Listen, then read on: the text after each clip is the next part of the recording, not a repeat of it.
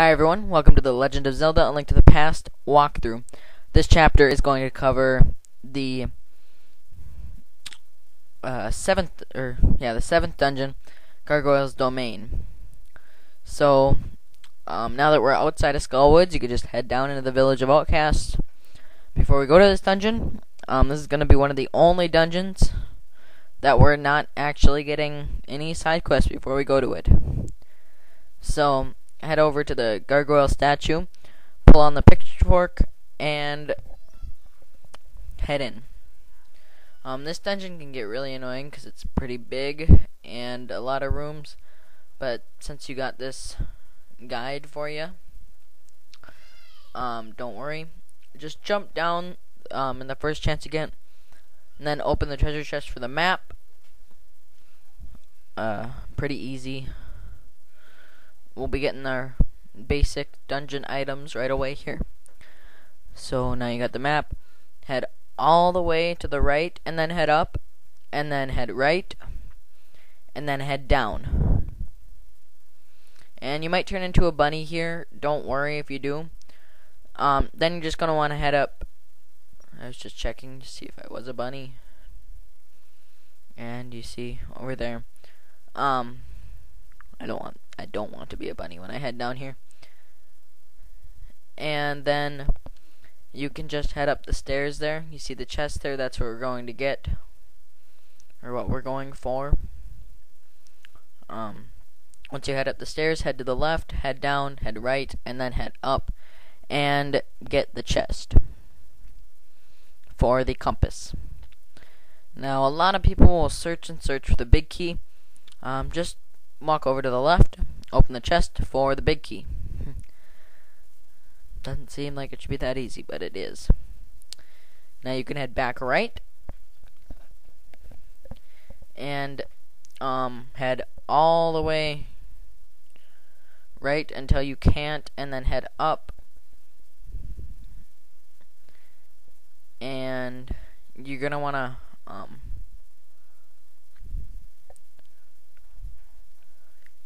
head up as well on the bottom part. Don't head up the stairs just yet. Now up here you can head up the stairs. And then head up and open this big key lock door. If you head all the way up here, the room ahead of us seems like it has no purpose. That room is actually going to be the boss room later on, but we need to make a change to it first, and we need to do a couple other things. So anyways, head up and take the pot at the right, grab the key, head down, and head through the locked door on the left. In this room, skip or kill the enemies, whatever you want to do, and then head out left.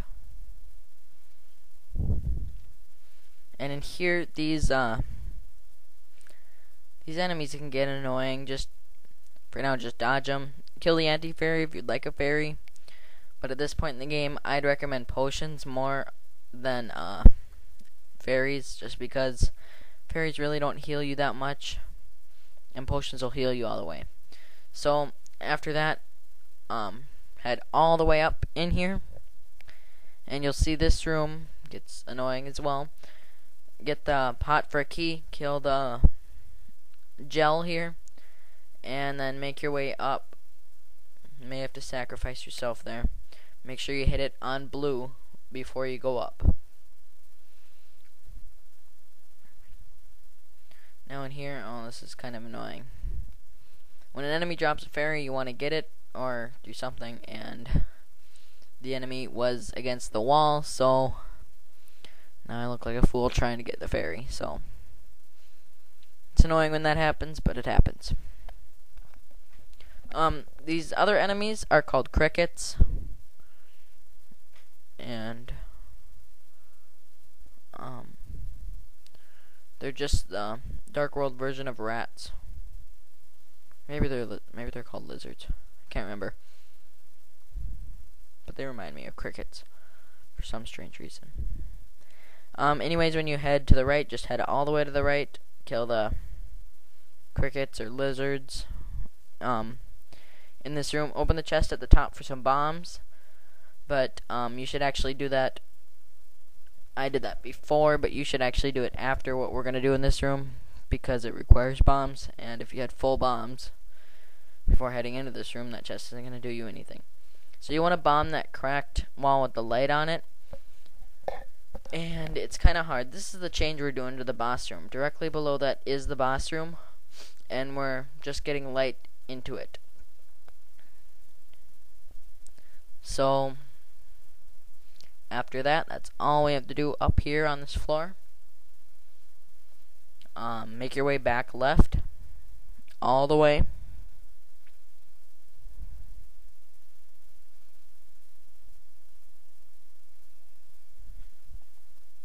And then head down the stairs at the top. You can look for things in these pots if you haven't already. If you're a little low on hearts or something.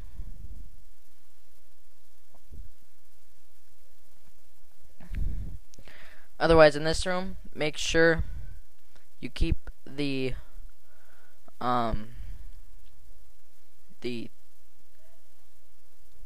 orb on blue,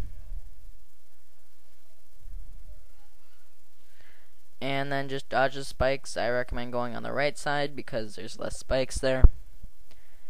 And then head down. Now you can head to the right on the top part of this room.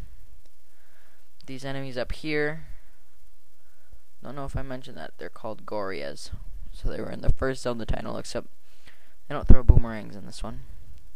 This room gets very annoying. Just head up and down the stairs at the top. Kill the Gargoyles in here. The red ones shoot fire, the blue ones don't. They're very easy enemies to kill as they only take one hit. And lift the rock, or it doesn't really look like a rock, and then head down.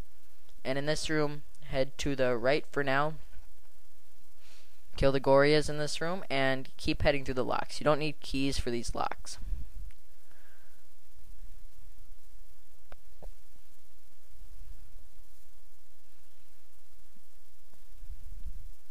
So don't do what I did and lift that pot unless you like being Bunny Link. If you do lift it, just head behind and hide. Now you'll see someone that looks like one of the maidens. Well, she says rescue me, so now she's gonna tag along for the rest of the dungeon. Now after you saved her, you can head out through the left, head left again, and this room can get kind of annoying. Just head left again. Take your hammer out, immediately pound the moles very quickly in this room, open the chest, and then leave. These Titan mitts will allow you to pick up black rocks, and you see the reason we left really fast was because of the